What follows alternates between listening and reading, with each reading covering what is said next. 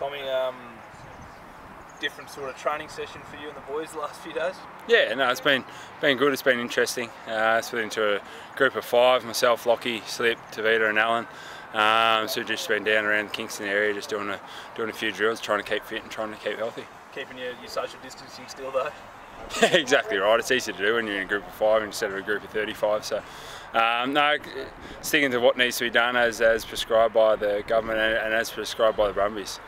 What sort of stuff have you been doing? What's sort of the program looked like the last few days? Trying to keep it as consistent as possible with just our usual routine.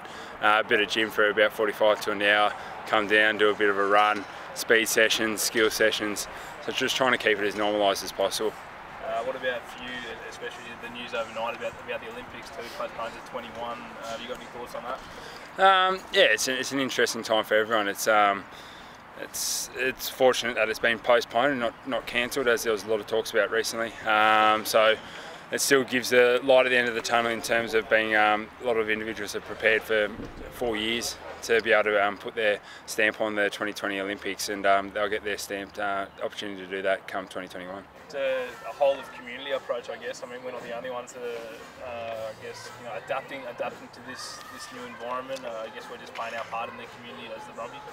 Yeah, exactly right. It's hard now. We can't really get out and socialise and do our community service activities like we like to do. But all we can do is just as a group stay tight as a family and support everyone where it need be.